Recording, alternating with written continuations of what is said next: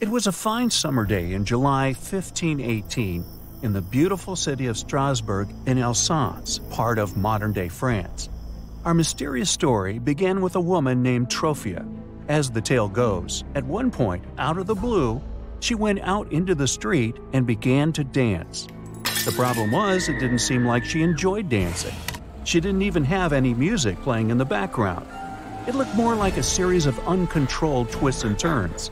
So, what made this woman behave in such a strange way? More so, why did so many people follow in her footsteps in the following days and weeks? That small group of people that initially gathered around Trophia kept on dancing outdoors despite the scorching heat.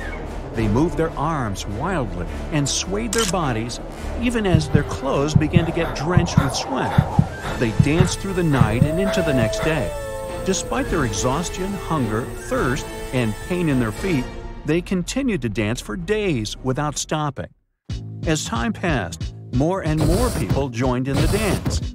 At one point, it was estimated that hundreds of people were participating, all moving in the same frenzied manner. Now, just so we're clear, this was not a typical club rave we're used to these days. People looked like they were moving without their consent. The dancing continued even as some of the people started collapsing in front of the horrified onlookers. Authorities had to step in at one point, surely, but they couldn't explain why this bizarre dancing phenomenon occurred in the first place. To this day, we've yet to discover the nature of this mysterious event, which lasted about 3 months in total. We can look at the facts, though. For starters, even the local physicians back then didn't really have any idea what was going on. Most of them were stumped and could only explain it as the result of a thing they called hot blood. They thought it was somewhat similar to a fever. Ooh, could this have been the ancestor of disco fever? Hardly. These days, with all the available technology and information, it doesn't make any sense at all. Fever alone doesn't make people dance. Physicians and local authorities thought that the best and only way to cure this behavior was for the individuals to dance until this fever, this urge, simply disappeared. Locals even set up a stage and brought professional dancers along with a band to provide music. The strange episode finally ended in September when the dancers were taken to a mountaintop in hopes they could request help from some sort of higher spirits that could end their misery. Weirdly enough, similar events took place in Switzerland, Germany, and the Netherlands, even before this event, but none were as large or as serious as the one in 1518. Years after the incident, Paracelsus, a physician, wrote a series of books on this dancing condition after the incident in Strasbourg. He was pretty famous for his work on using chemistry in medicine. He believed that this behavior was not caused by bad luck or unnatural forces, but instead by something in people's bodies that gave them a ticklish feeling. This is what affected their judgment and caused the movements. He basically said that the people had an extreme case of tickles. Some scientists have claimed over the years that the dancing frenzy was caused by some sort of food people may have eaten, which could have made them sick. Some of them have even suggested that the culprit might have been a fungus called ergot. This fungus grows on grains used for baking bread and has a chemical that can seriously affect people's judgment. Others don't believe this to be possible because people can't dance for days just because of their exposure to the fungus. Also, not everyone would have reacted the same way. The outbreaks of uncontrollable dancing happened in areas with different climates and crops, too. It's highly unlikely that this fungus would have been present in all these locations. Another theory was suggested by John Waller, an American medical historian, who thought the dancing phenomenon of 1518 was caused by something much simpler, people being very stressed out. He pointed out that these types of behavior could happen when people were under a lot of pressure. As a result, they start to believe in scary things and behave in unusual ways. If we look at the information we have from back in the day, in all fairness, people in Strasbourg had a lot to worry about. If the weather was bad, their crops were affected, so food was often scarce.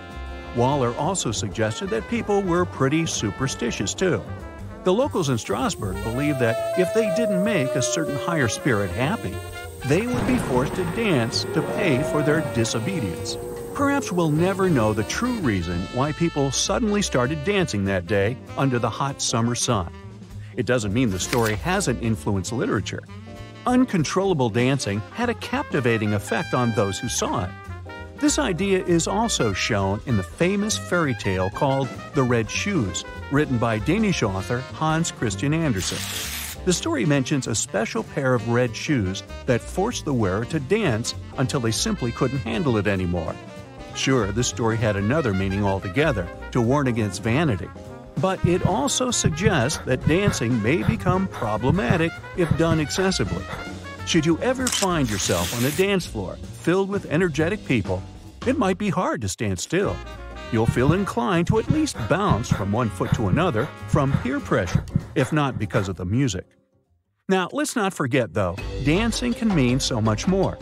Music and dances are important parts of everyday life in many cultures around the world. And there is no other place on earth where dancing is more valued than in Africa. In these cultures, dances tell stories and are not just for fun. They talk about history, show emotions, and help bring people together. A lot of African tribes are famous for their dances, like the Maasai tribe of Tanzania and Kenya and the Zulu tribe of South Africa. In most African villages, everyone dances to the beat of drums, and the whole community joins in by singing and playing along. What's special about African culture is its polycentric dance. That means that different parts of a dancer's body move to different beats in the music.